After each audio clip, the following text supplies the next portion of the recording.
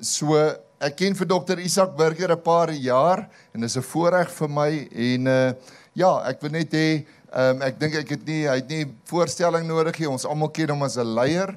We know him as a leader in our nation and yeah, really I think his fatherly voice brings stability that's so needed in a time and an hour where our country needs answers, starting in our families. So let's just, if you want, just stretch out your hand. Kom ons bid gou vir hom en ons bring hom voor die Here.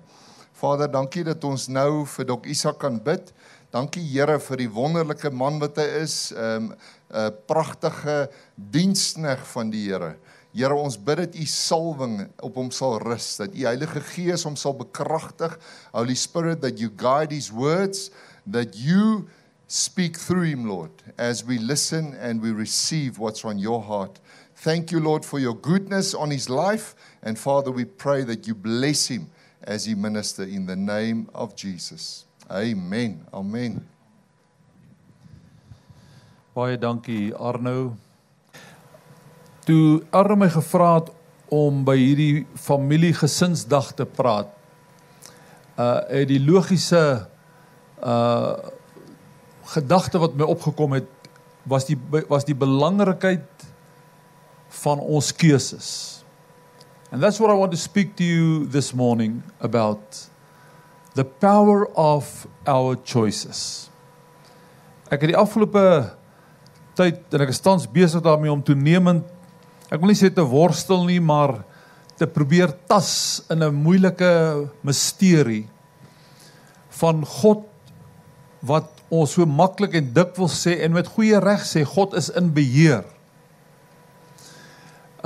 Die vraag wat gevra word, tot watter mate is God in beheer? Hoe is God in beheer?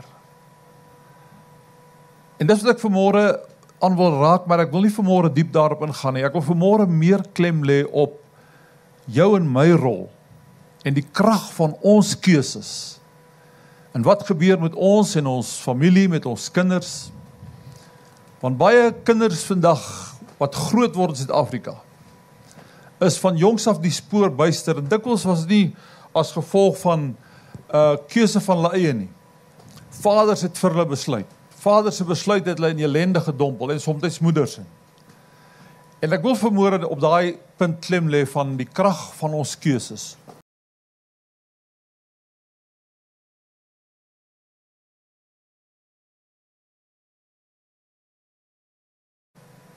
Het ek jou voorgehou?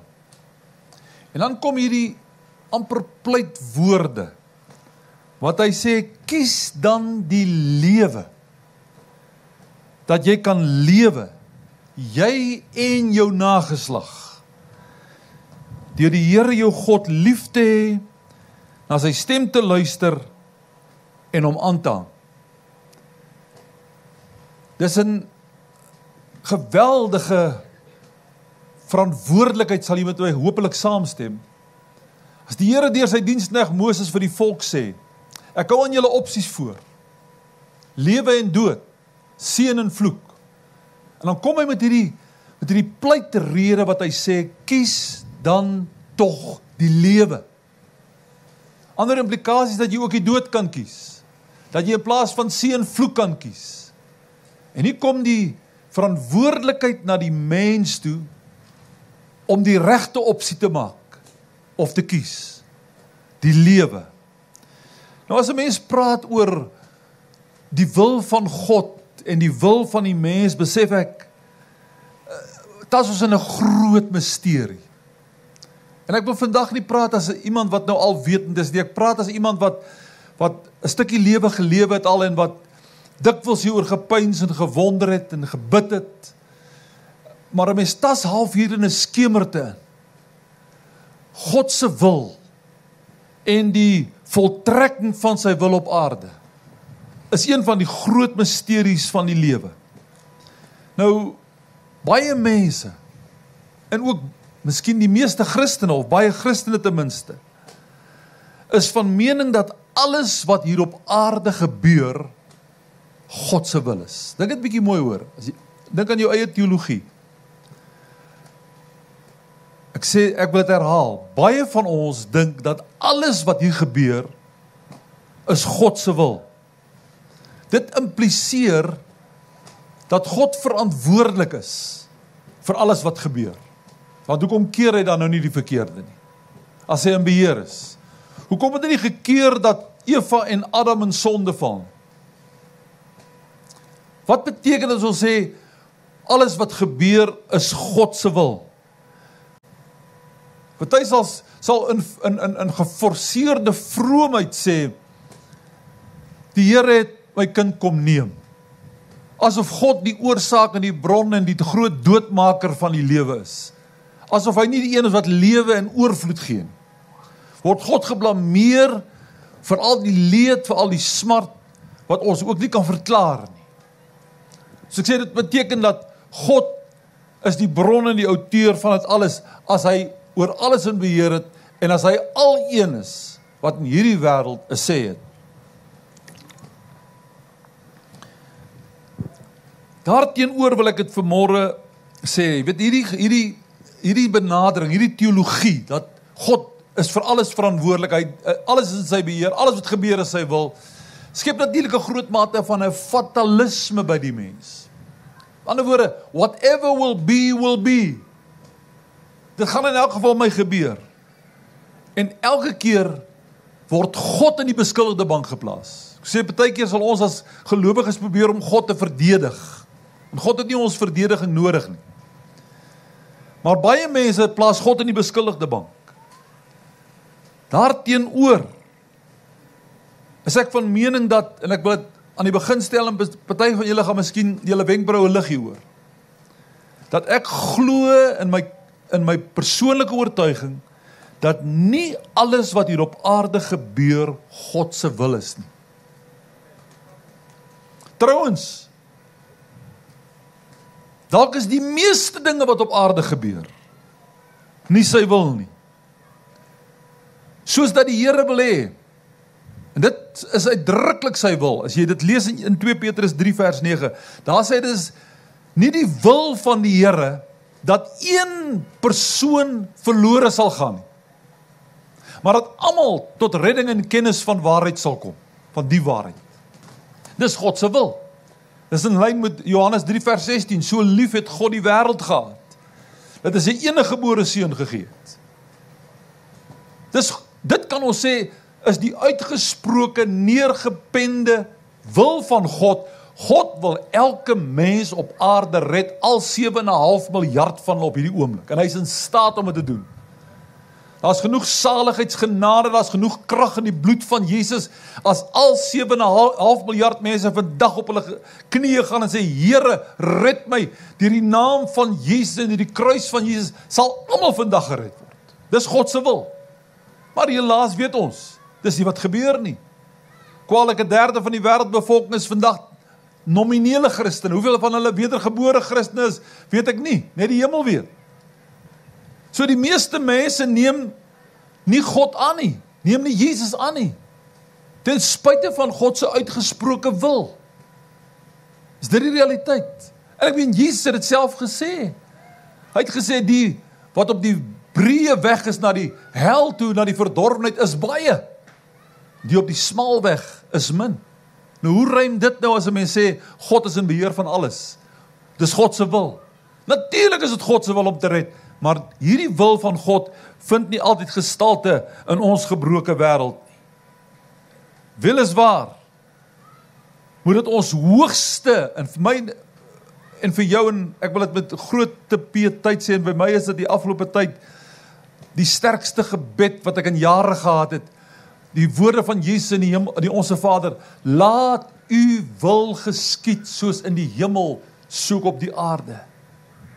As you have planned, as you will, as you desire in heaven, let it be the way on earth. Mag die wil ook hier geskied, maar ons weet helaas, dit gebeur tot 'n groot mate nie. Nou, wil ek hierby voeg, dat God se wil sal eers vir ons volkome op die nuwe hemel, of in die nuwe hemel, op die nuwe aarde geskied.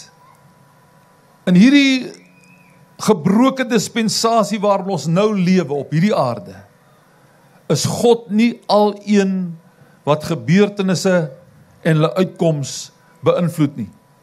Daar's ander faktore wat 'n rol speel. Daar is benewens God ook die bose, Satan. Hy word deur Paulus genoem die God van hierdie wêreld. Jesus self noem hom in sy laaste ure die owerste van hierdie wêreld. Deur 'n keuse het Adam en Eva heerskappy oorgedra aan Satan. So jy kan nie net dink in terme van wat gebeur in hierdie wêreld as God se wil nie.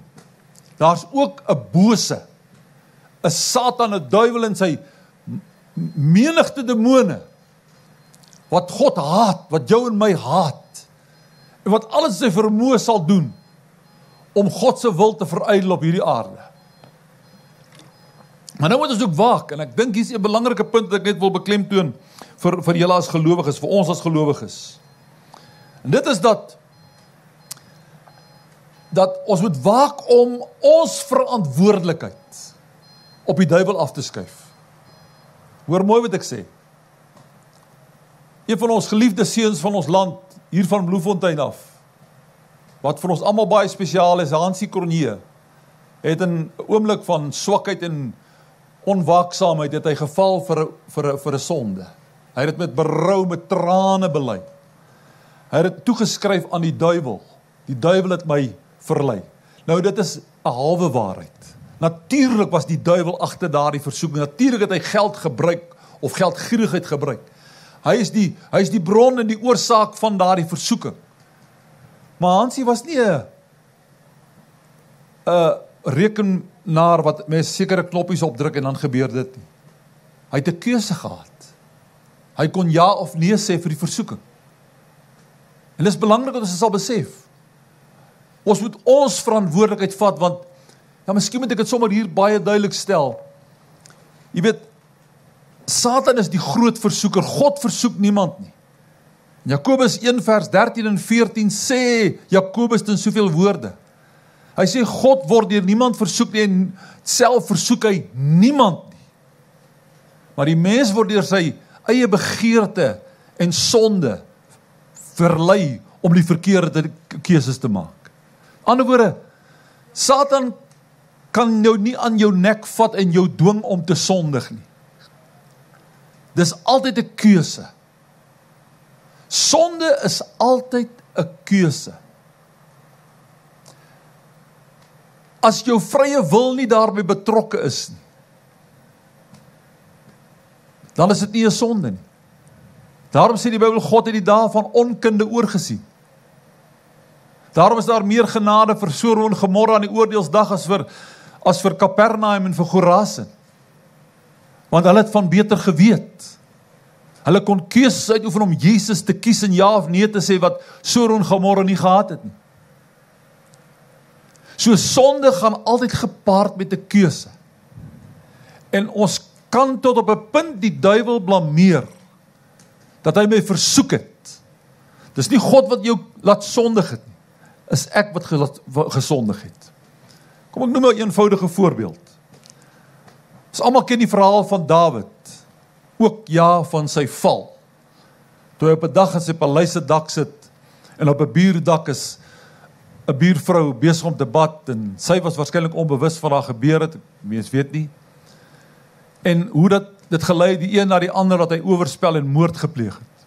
So Dawid is versoek. En broers en susters, laat ons dit duidelik sê, baie versoekings kan ons nie voorkom nie. Daar is versoekings wat ons kan voorkom. Maar baie versoekings kom tot jou deur jou gedagtes.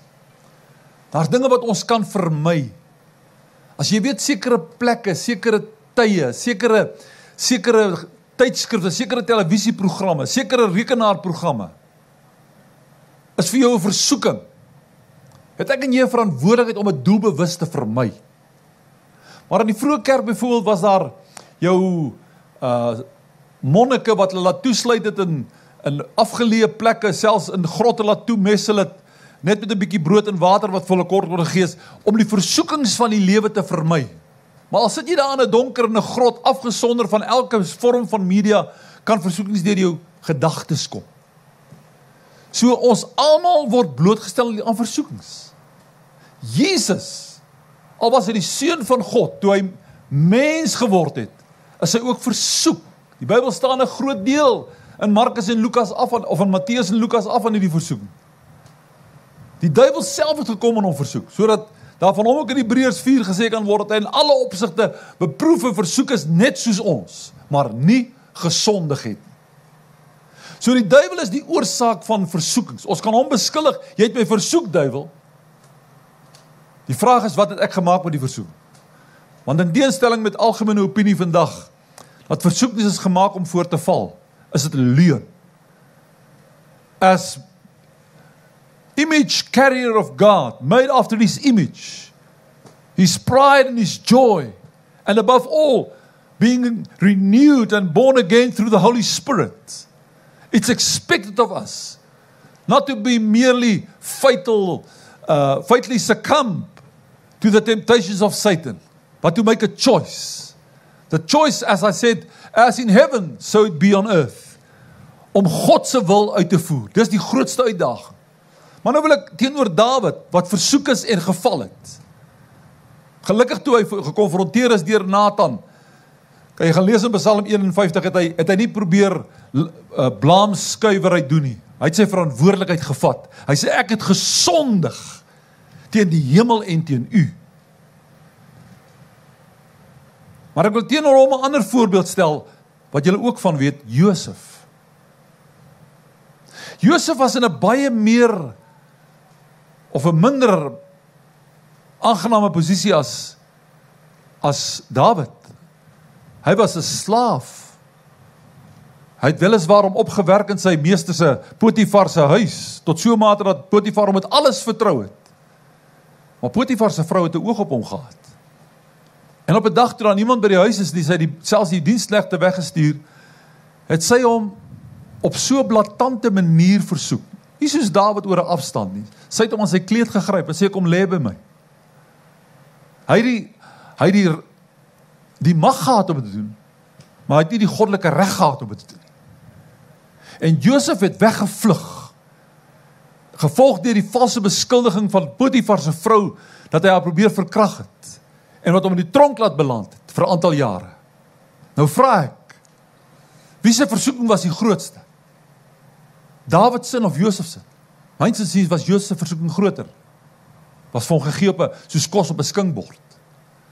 Maar Josef het nie gesondig nie. Was dit dieselfde duiwel wat hulle versoek het? Verseker. Maar die een, al was hy genoem 'n man na die hart van God, het geval vir die versoeking, hy het ja gesê. Josef het nee gesê, al het dit hom baie duur gekos. So ek wil jy moet verstaan, my broer, ek en jy as mens het die reg en is 'n mede-beïnvloeder wat gebeur op hierdie wêreld. God is 'n realiteit, Satan die bose is 'n realiteit, maar die wil van 7,5 miljard mense op aarde is ook 'n realiteit. En dis 'n misterie wat ek wil nie nou eens probeer op ingaan nie, want dit is te lang gesprek. Maar die mens is die enigste vleeslike wese, ek praat nie van die engele nie, die enigste fisiese wese, wat as 'n vrye, morele wese geskape is, met die reg en die krag om te kan sê ja of nee. En dit is altyd 'n verbuisterende gedagte, dat 'n klein mensie van 70-80 kilogram protoplasma in been, vir die groote skepper God, harde kwas kan wees teenoor, en sê nee, ek sal nie. Dis wat die meeste mense op aarde vir God sê, as hy sy liefde na hulle uitreik, deur die media, deur televisie, deur verskillende maniere die evangelie uitdra, en hulle sê nee vir die ware God. 'n Klein mensie kan vir die grote God sê nee. Ek wil jy moet aan hierdie ding dink, en ek weet gaan 'n paar van julle nou skok wat ek gaan sê die eerste sinnetjie. Of tweede sinnetjie, God is almagtig, maar God kan nie alles doen nie. Pyn sy oomblik hieroor. God is in staat, God is almagtig, maar hy kan nie alles doen nie. God is in staat om vir môre elke inwoner van die wêreld te red, as hulle hom kom, maar God kan dit nie doen nie. Want daar is 'n keuse wat die mens moet uitoefen, om te sê, hier is ek Here. En dit bring die mens as morele wese na vore. Daarin verskil ons van diere. Jy weet hoe die Here, in die tyd van Noag, meer as 100 jaar het hy deur Noag, he pleaded with the people, he preached unto them. Peter even emphasizes this. He was a preacher of righteousness. En na meer as 100 jaar, het daar net 8 mense in die ark ingekom, die ark van genade. En toe praat God net eenmal met die diere. En daar kom hulle aangestap na die ark toe, sonder teestribbeling, sonder weiering, want hulle kon nie weier nie. 'n duif kan nie weier om te koer in die oggend nie. 'n reënhond kan nie weier of keer as daar 'n teef wat in haar seisoen is, naby hom kom nie. Hy word deur sy instinkte en deur sy drange gelei, deur sy natuur gelei. En as jou hondjie erg oor jou is dit nie die soort liefde wat die Bybel van praat, agape liefde nie. Hy's vriendelik teenoor jou omdat jy vir hom sorg, vir hom kos gee, vir hom aandag gee. Maar daar's 'n ander vlak van liefde, agape. Dis die rede waarom God die mens gemaak het as 'n vrye, morele wese. Ek weet wat ek nou sê met 'n mens oor gaan dink, maar hoor my mooi. God kon jou ook gemaak het, hy kon vir Adam en Eva gemaak het soos 'n dier. Maar dan sou daar nooit die moontlikheid wees van 'n geestelike intimiteit.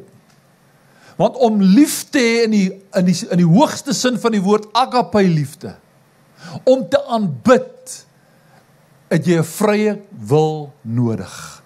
Dis altyd 'n besluit, 'n keuse wat jy maak, om lief te hê en om te aanbid. En daarom het God jou en my nie as geautomatiseerde robotte gemaak, wat geprogrammeer is voor die tyd nie. Daar was nie God se wil of plan dat Eva en Adam moes sondig nie. En dat die meeste mense op aarde vandag verlore sal gaan. Maar hy met sy skepping eintlik 'n risiko geloop, 'n waagstuk aangegaan. Want dieselfde vrye wil wat hy aan die mens gegee het van meet af, wat deel van sy beeld en sy karakter is, die die mens belê het. Sy kroon van sy skepping, deel daarvan was die feit dat die mens 'n vrye keuse kon uitoefen. As hy die mens daar sonder gemaak het, sou hy nie kon sondig nie. Want dit is die ander kant van die munt. Die mens, Adam en Eva en almal daarna, het die vrye keuse om vir God te besluit, om vir hom lief te hê, om te aanbid. Maar dieselfde vrye wil maak het vir Adam en Eva moontlik en vir elke mens om teen God se wil te gaan, om te sondig, om ja te sê vir die duiwel en nee te sê vir God. Ek hoop jy vang iets daarvan.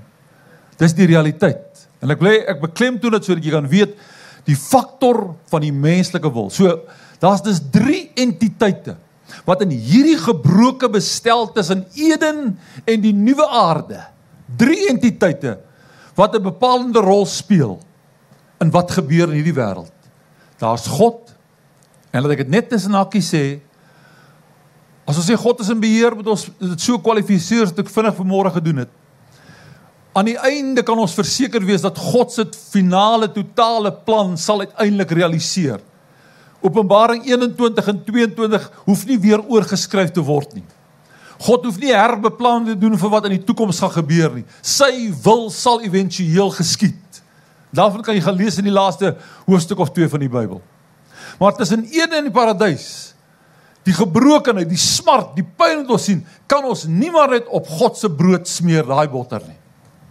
Die duiwel is 'n realiteit, sy bose magte is 'n realiteit, en ek en jy is 'n realiteit. Baie van die dinge wat verkeerd loop in my lewe en in jou lewe, is die resultaat van keuses wat ons gemaak het. Elke mens maak elke dag honderde keuses, trouwens party sielkundige sê duisende keuses. Maar kom ons hou dit by honderde. Sekere keuses het jy nie nodig om God se wil te gaan vra nie. Jy het nie God se wil nodig om in die oggend te vra, Here, moet ek my tande borsel nie? Of moet ek klere aantrek? Dis dinge wat gegee is. Maar daar is in die loop van elke dag sekere keuses wat ons uitoefen, honderde van hulle, kleiner en groter. Party van hulle se effek is gering, party se effek is veel groter. Die feit dat jy vandag hier is, waarvoor ek jou bedank, is 'n keuse wat jy uitgeoefen het. Honderde, duisende mense het blootstelling gehad in hierdie uitnodiging. Om een of ander rede, geregverdig of nie, het hulle gekies om nie hier te wees. Jy het gekies om hier te wees. Geluk met jou keuse. Dis jou keuse. Maar vriende, ek het tot in my lewe uitgevind dat 'n groot deel van ons lewe, van ons worsteling, van ons stryd, is die gevolg, die uitwerking van ons keuses. Daar's baie keer keuses wat vir jou jare later kom kuier. Wat jy nie sommer net aan God se deur kan hang, of aan die duiwel se nie. Ek en jy die keuse gemaak. Party van die smarte wat ons beleef, is nie God se gevolg nie, dis my en jou keuse, partykeer ander mense se keuse. As 'n jong kind, by 'n kruising van 'n pad, saam met sy pa, of haar pa en ma in die kar is, en 'n persoon wat paps nat dronk is, jaag met 'n kar oor die stopstraat of rooi lig, en hy bots in die een kar, en die kind is dood. Jy kan sê, dis God. Is dit God? Is God die doodmaker? Gebruik God pap dronk mense om sy kinders dood te maak? Is dit die duiwel? Verseker kan die duiwel as die aanstigter, die instigator bestempel word. Maar is daar die man self wat 'n keuse gemaak het om in eerstens in daai toestand te kom, tweedens in die kar te dryf, en derdens as hy om padwette te oortree. So baie van die dinge wat skeefloop in ons lewe is nie noodwendig altyd die gevolg van ons keuses nie. Maar baie keer ly ons as gevolg van ander se keuses. Baie keer het ons swaar as gevolg van ander mense keuses.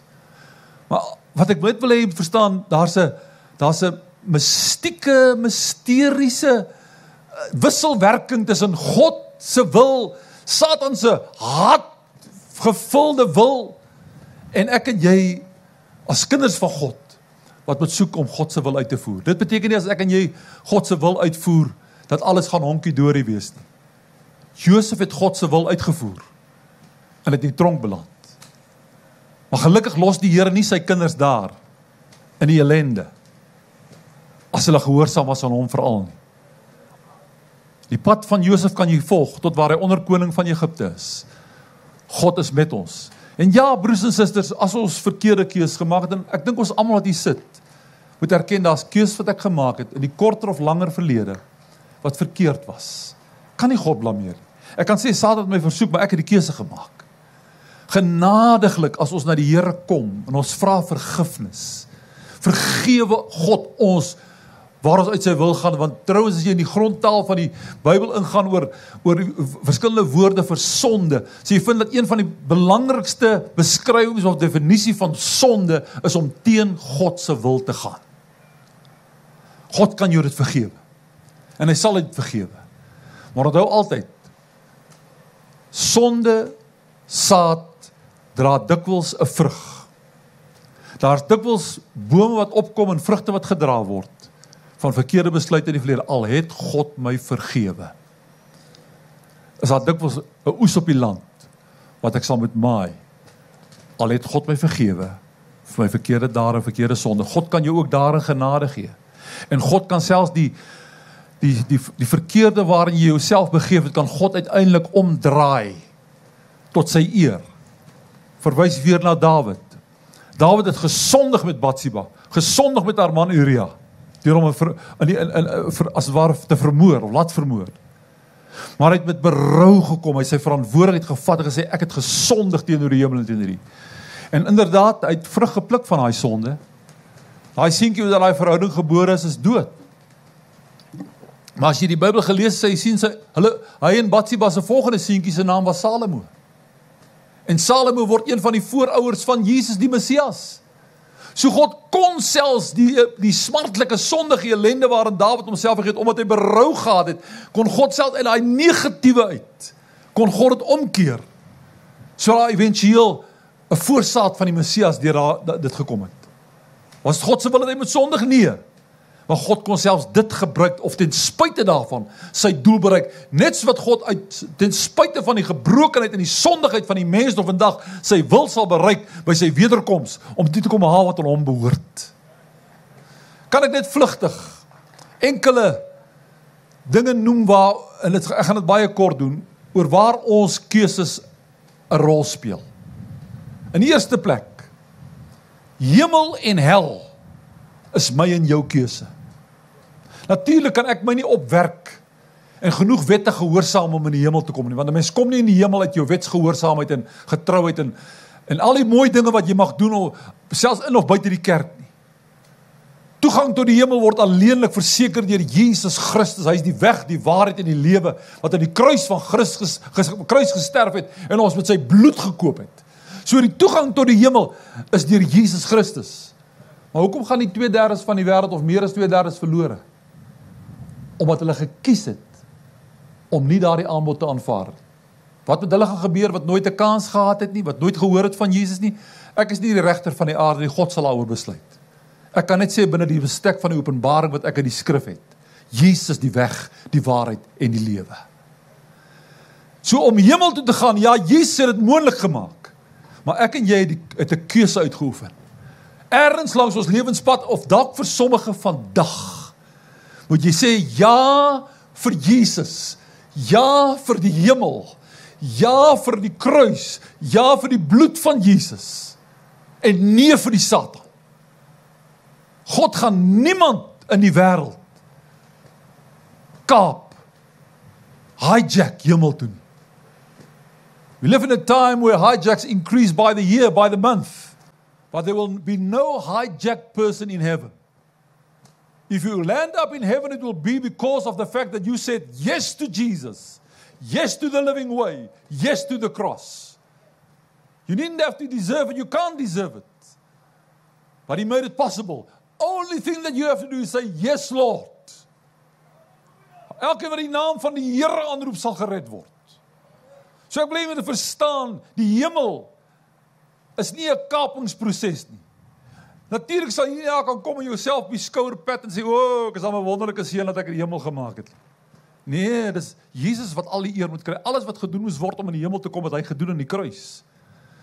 Maar jy sal daar kom omdat jy gesê het ja vir God se aanbod. Omdat hy die wêreld so lief gehad het. Dieselfde met die hel. There will be no hijacked people in hell. Mense word nie teen hulle wil en teen hulle sin hel toe gestuur nie. Dis hoe ek in die begin gesê het, elke sonde gaan gepaard met 'n keuse. Eintlik kan jy nie praat van sonde as daar nie 'n vrye wil en keuse te sprake is. Daarom sê jy nooit van jou hond praat en sê, ek het 'n verskrikke sondige Jack Russell. Want 'n hond kan nie sondig nie. Daarom sê jy nooit lees in die Bybel of oral so enige plek hoor van my sondige hond nie. Of my sondige African Grey papegaai nie. Waar was jy om so geleer het om verkeerd te praat? Want 'n dier kan nie sondig nie. Maar mense kan. En daarom as mense in die hel beland en ongelukkig gelyk met die pad soontoe is die volste op hierdie stadium. En miskien tot aan die einde. Sal hulle nooit in die hel kan kom en God verwyd. En sê, hoekom het jy my hier laat beland nie? Hulle sal hoogstens soos die ryk man in Lukas 16 kan sê, ek smeek vir 'n druppel water. Maar daar's geen beskuldigings teen God in die hel nie. Net so terloops, en ek sê die versoeking om te sê, daar's niemand in die hel, in hierdie oomblik, maak nie saak hoe groot ateïs hy was nie, wat nie in God glo nie. 5 minute in die vlamme van die hel, sal elke mens oortuig, daar is 'n God. Al probleem is, dit gaan net te laat wees. Versoekings is 'n keuse. Ek het al reeds daarna verwys, maar laat ek dit vlugtig weer sê. Moenie die duiwel beskuldig, ek moet dit doen, laat ek liefs van myself praat, ek moenie die duiwel beskuldig, jy het gesondig vir my nie, ek het gesondig, ek kan sê, jy het my versoek, en ek kon ja of nee sê vir die versoek, maar as ek ja gesê het, Satan is die een wat versoek, ek is die een wat sondig, en jy hoef nie te sondig nie. Ek wil herhaal, is 'n valse storie wat rondloop, dat versoekings is daar om voor te val. Vir kinders van God, hoor wat sê die Here vir Kain reg aan die begin van die Bybel. Die sonde lê vir jou 'n loer voor die deur. Maar jy moet daaroor heers. Ek en jy het 'n vrye wil.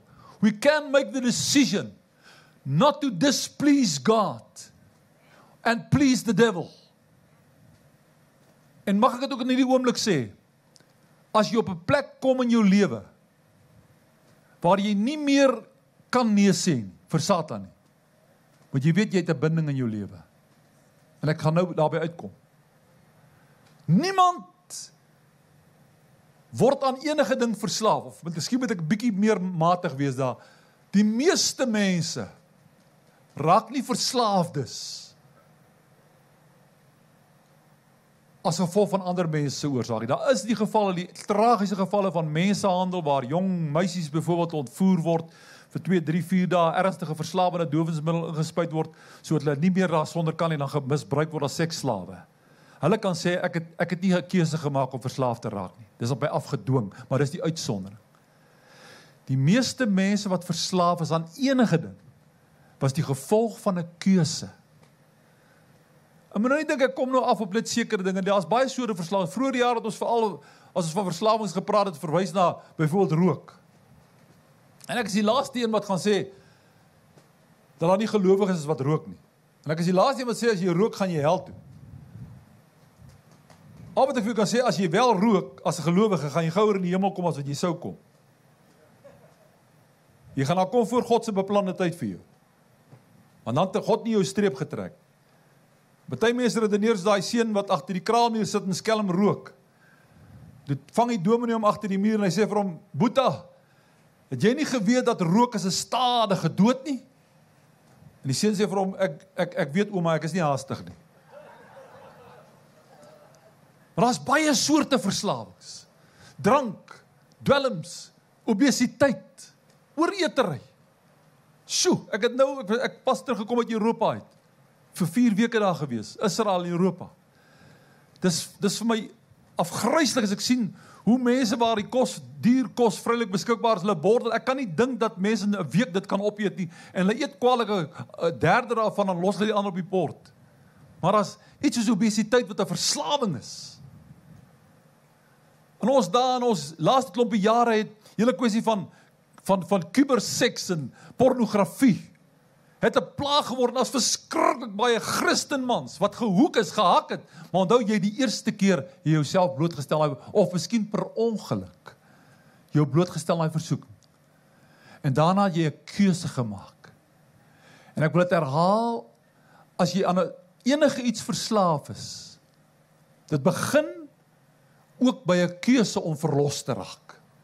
As jy nie ergens sê, ek gaan hierdie storie ophou met die hulp van die Here, en as dit nodig is met die bystand van my vrou of my man of ander mense nie, ek kies om vry te raak, gaan jy nie vry raak nie. En ek sê nie daarmee, as jy 'n keuse gemaak het, is dit net so as jy vry nie. Baie keer is daar 'n proses en baie dissipline nodig om bevry te word daarvan. Maar ek wil dit sê, as hier enige iemand hier is, wat aan enige iets verslaaf is, wat nie God vereer, omdat jou liggaam behoort nie aan jouself, het behoort aan God. As jy nie kan vrykom nie, moet jy weet, jy het waarskynlik 'n demoniese binding in jou lewe. Ek sê nie jy het 'n demoon in jou nie, maar daar's 'n hou vas van die duiwel in jou lewe. En baie keer as jy nie self in staat, al is dit selfs deur vas en gebed, om daarvan los te kom, en dan moet jy gaan na 'n verantwoordelike, en ek wil klem lê op 'n verantwoordelike, geesvervulde, pastorale beraader, wat jou kan bedien en begelei en vir jou bid en jou help om vry te kom. Want jou verslawing is nie God se wil nie. Dis die gevolg van jou keuse. Om gehoorsaam of ongehoorsaam te wees, het sy aan jou ouers of die owerheid of aan God, is 'n keuse. Logies. God kan, die duiwel kan jou verlei het of versoek het om ongehoorsaam te wees, maar dit is nog steeds my en jou keuse om te sê, ek gaan God gehoorsaam. Ek gaan sy woord gehoorsaam. Ouers, vaders, moeders, kinders, hoor hierdie verantwoordelikheid. Dis my en jou keuse, of ons aan God gehoorsaam gaan wees, of nie. Om te bid, is 'n keuse. Ek kies om te gaan bid. Nie wanneer ek so gedring voel, of net wanneer ek gedring voel deur die Heilige Gees nie. Dis goed om 'n dissipline te hê, ook wat jou gebedslewe betref. Om 'n sekere tyd en plek te hê, waar jy weet jy kan gaan, waar jy kan afsonder en met God besig raak. Dis 'n keuse. Dis 'n keuse om nie te bid nie, in die meeste gevalle. En dan wil ek nog dit sê, om lief te hê, is 'n keuse. Natuurlik die aanvanklike verliefdheid wat jou getref het, was nie 'n keuse nie. Dit was 'n aantasting van jou brein, deur een of ander vreemde virus. Dis maar net my nie biologies kundige opmerking. Want ek verstaan nie hoe werk verliefdheid altyd nie. Ek meen, 'n man raak blind, hy raak doof, sy brein kom tot stilstand, hy hoor nie en luister nie wat daar vir hom gesê word, wat pa en ma sê nie, hy het 'n totale verduistering op sy brein. Dis verliefdheid, maar dit kon so begin het, jou liefde. Maar die dag as ek en jy besluit het, ek kies hierdie vrou en ek kies hierdie man, is dit nie meer by chance nie, dis 'n keuse.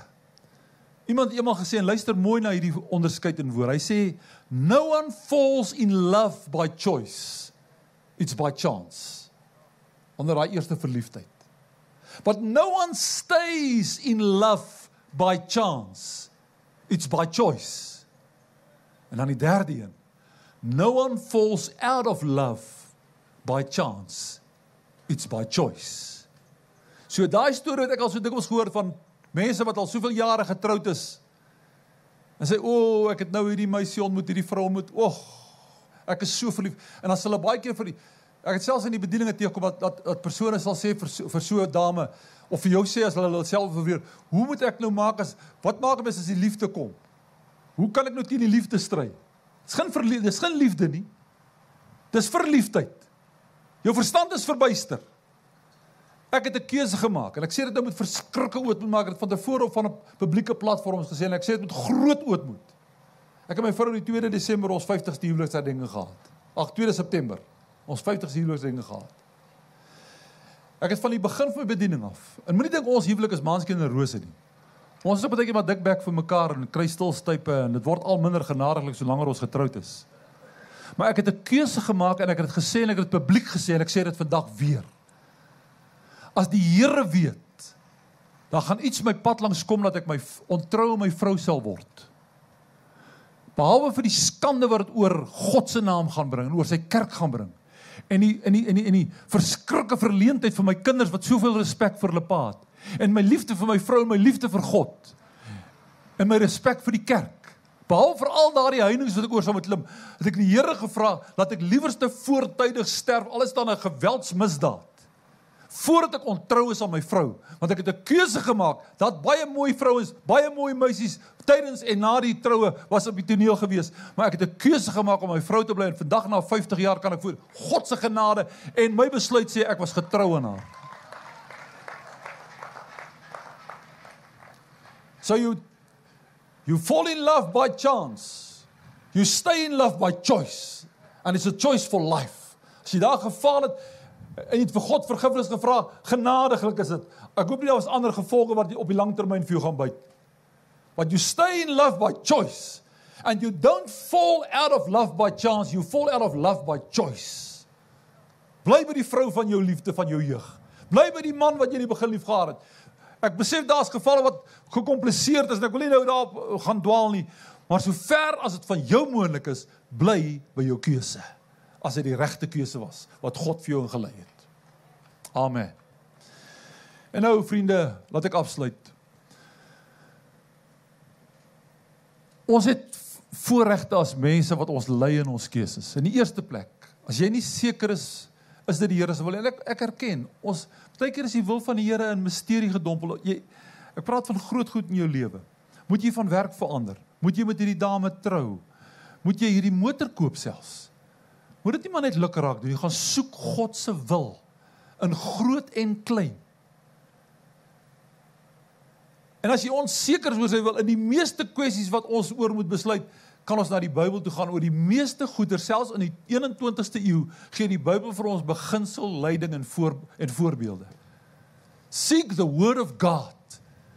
To the greatest extent, It reveals God's will for your life from birth to death. 'n tweede faktor wat jou besluit te beïnvloed, is ek en jy het die voorrang bo diere. Ons kan oor die lang termyn dink. En ek wil tog vir my liewe broers en susters sê, moenie keuses maak op die impuls van die oomblik nie. Jy moet 'n keuse eers deurdink, veral belangrike keuses. Moenie bome in die winter afkap omdat hulle blare verloor het en dit lyk vir jou die boom is dood nie. Moenie in moeilike tye oorhaastige keuses maak nie. Ook nie in goeie tye nie. Ek en jy kan dink ons vermoë is langer as wat ons behoort langer wees as wat ons neus lank is. Wat gaan die gevolg van hierdie keuse wees? Oor 'n maand, oor 'n jaar, oor 5 jaar. Watter effek gaan dit op my vrou hê, op my man hê, op my kinders hê? En 'n derde faktor wat ons het wat diere nie het nie. Ons het waardes wat ons lei. 'n Hond, geen dier word gelei deur waardes nie. Hulle word gelei deur hulle drange, instinkte, natuur, soos God hulle geskaap het, hulle is as dit ware geprogrammeer. Maar ek en jy word nie maar blootgelei, ons het ook drange en instinkte en natuur. Maar ek kan vir my instinkte en ek kan vir my drange sê nee. Ek het 'n vrye keuse wat ek kan, anders as 'n hond teen my drange gaan en sê nee. Dis nie reg nie, dis nie teen die wil van God, ek doen dit nie. Ek en jy het 'n voorkeur en 'n voordeel bo diere. En dit moet jy weet, as jy 'n keuse gemaak het vir die regte, gaan daar dikwels dissipline mee gepaard, as 'n reël amper. Dit gaan nie sommer in jou skoot val nie. As jy seker is jou keuse is die keuse wat God vir jou wil hê, gaan jy getoets word, gaan jy getart word. En jy sal met dissipline aan die dag lê en sê, ek het 'n keuse gemaak vir God, ek het 'n keuse gemaak vir sy woord, ek het 'n keuse gemaak wat reg is. En ek gaan nie daarvan afwyk nie. Jy het die mag deur God se genade. En laat ek dit uitdruklik sê, as ek en jy keuses maak, if we make choices according to the will of God, to say yes for what is right and no for what is wrong, you can always be sure that God will be with you and that divine supernatural power will be released to help you with your right choice, even if it takes a time. Paulus skryf in Filippense oor hierdie krag wat losgelaat word. Hy sê, want is God wat wil en werk volgens ons keuse. God eer jou en my keuse. Hy keer ons goed, ons goeie opregte wilsbesluite in sy naam. Kan ons 'n oomblik ons hoofde buig in gebed. Hemelse Vader, baie dankie vir hierdie oomblik. I praise your name, Lord, that in this not normal circumstance where we are in today, that we are here. Thank you for people who made a choice to be here. I believe they were prompted by the Holy Spirit, but that they said yes to the Lord. And I pray that your word today has fallen not on barren soil, but in productive soil that will deliver according to your goodness and your will. En Here, ek wil nou vra, en ek weet u het met verskillende mense oor verskillende aspekte gepraat. En ek wil bid dat die Heilige Gees my tekort aan woorde, my tekort aan gedagtes, my tekort aan insig, dat die Heilige Gees die woord sal neem en sal bevestig. Here, ons vandag begin deur te hoor dat die grootste keuses van die lewe, tussen lewe en dood, lê in ons hand, in ons hart, in ons mond. As ons oor lewe en dood 'n keuse het, wat van al die ander dinge in ons lewe? En ek wil vra dat ons net vir 'n paar oomblikke, die musiek kan net 'n bietjie stil bly vir 'n oomblikie. Ek wil net terwyl ons so 'n gebed verkeer, net saggies, sê maar vir ons saggies.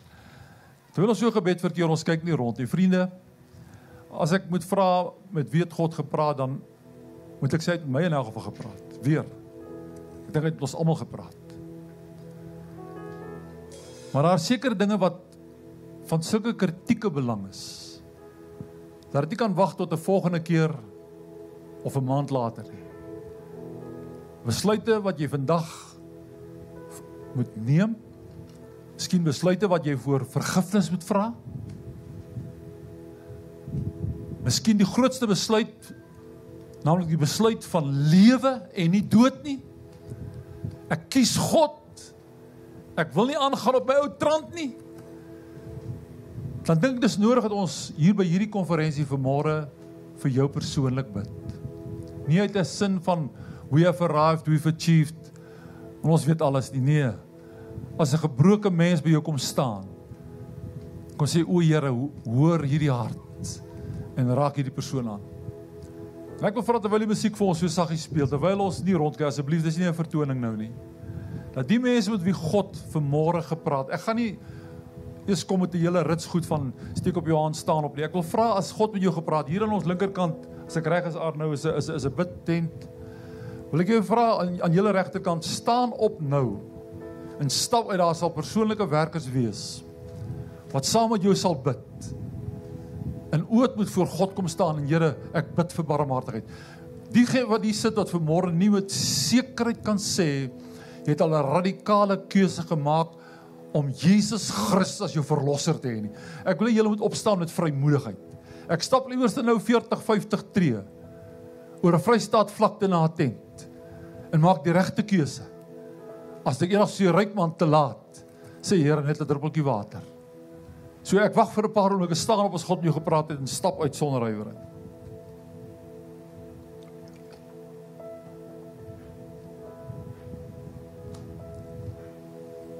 As daar mense is wat hier sit vanmôre, en jy weet, God het met jou spesifiek gepraat oor die kwessie van keuses.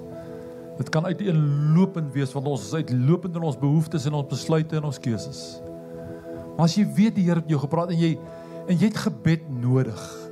Ek gaan nie vanmôre 'n ding uitrek en allerlei psigiese metodes gebruik om mense uit. Ek gaan nie mense bang praat. Ek wil vir jou die aanbod maak. As jy vanmôre in 'n situasies waar jy 'n keuse moet regstel deur vergifnis van God, of moet 'n keuse maak, en dis vandag daardie dag, jy weet nie hoe dit gekom dat jy is vandag hier is, en ek hieroor vandag so praat, wil ek jou vra, stap uit met vrymoedigheid, en daarna gaan ek die diens van my kant af afsluit. Stap na die bidtent hier aan julle regterkant, aan my linkerkant, daar gaan iemand wees, wat in oot moet saam met jou gaan bid. Ek gaan net 'n paar sekondes kans gee, dan gaan ons aan met hierdie diens.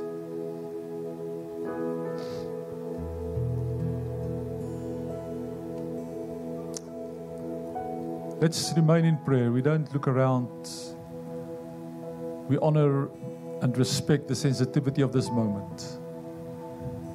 Are there more people who want to come? Say, I need God. I need the Spirit.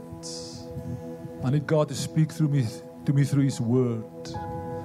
Actually, God has spoken this morning to several people. I know it. But it's your choice. Now it comes to a matter of choice. As dit op jou relevant is nie, laat dit verbygaan. Maar nou het ons by die oomblik van keuse gekom, waar het so 'n klein bietjie guts gaan vat, om uit te stap, te sê, bid saam met my asseblief. Ek het die Here, sy leiding nodig. Are there more people? Please come.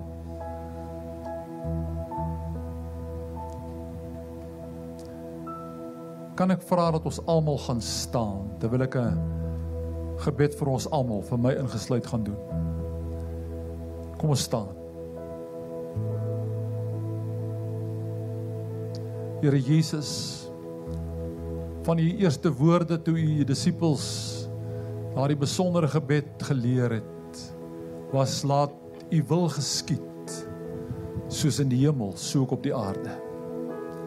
Ons weet in die hemel, Here, is dit net U wil.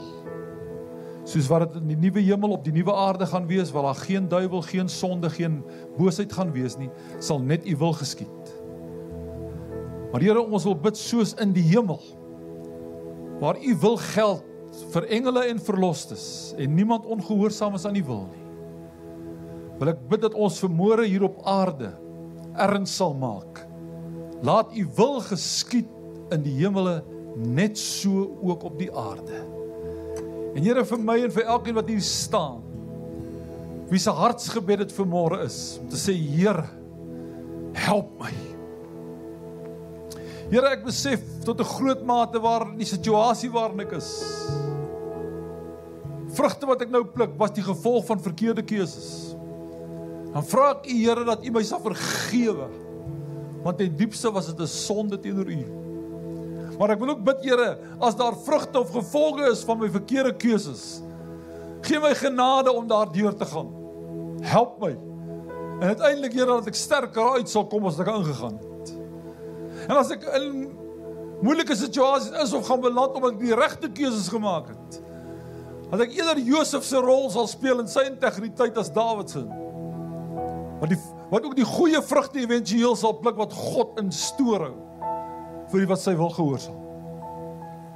Here, help ons om van vanmôre af meer as ooit in die verlede seker te maak. In besluite groot en kleiner is dit God se wil. Laat ons eie wil sinkroniseer met u wil. Dankie dat u vir ons u woord gegee het om aan ons soveel leiding te verskaf. Ek bid dit in die naam van Jesus. Amen. Amen. I'm gonna sing in the middle of the storm. When louder and louder, you're gonna hear our praises roar. Not from the ashes, hope will arise. Yes, and death is defeated. Oh, the King is. I'm gonna sing when I'm gonna sing in the middle of the storm. When louder and louder, you're gonna hear my praises roar. Not from the ashes, hope will arise. Death is defeated. Oh, the King